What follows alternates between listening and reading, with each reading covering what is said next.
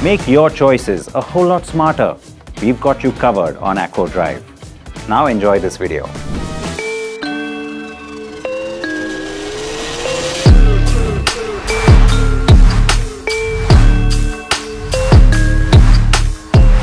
We knew it was coming and it's finally here.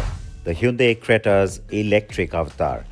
Always sounded like a winning formula, but now that I've driven it, is it any good?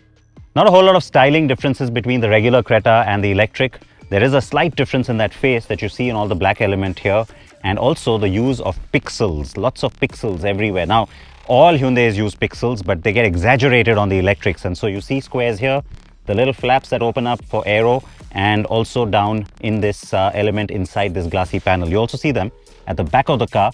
The colors, there are 10 in all. One new color, which is this, the ocean blue, available in matte and in glossy, and also in two-tone.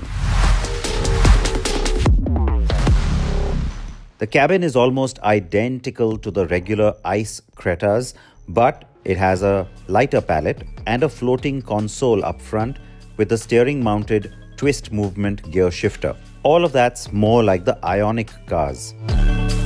The floating center console is really cool though, and gets chunky buttons to activate seat ventilation.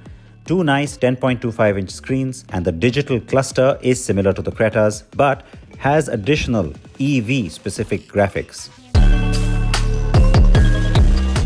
And then there are the carryovers from the Alcazar too, like the rear tray tables and this. You can also do this. Both recline the seat forward and move it forward.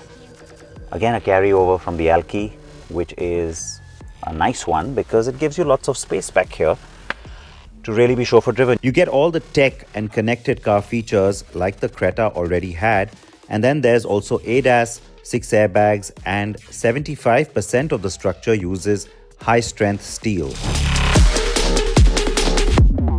The Creta Electric drives very much like the ICE Creta, and that's good and bad.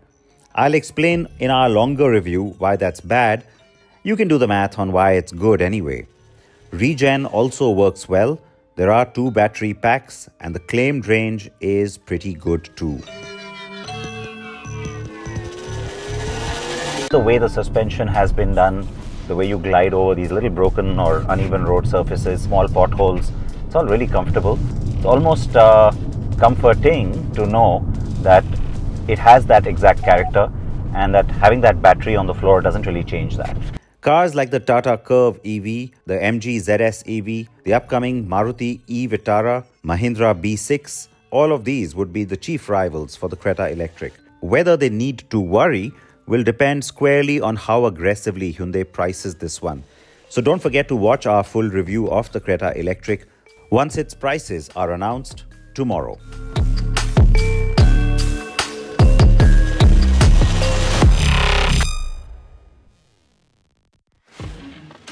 Everything car and everything bike. We got you. Here on Acco Drive, our expertise for your ease.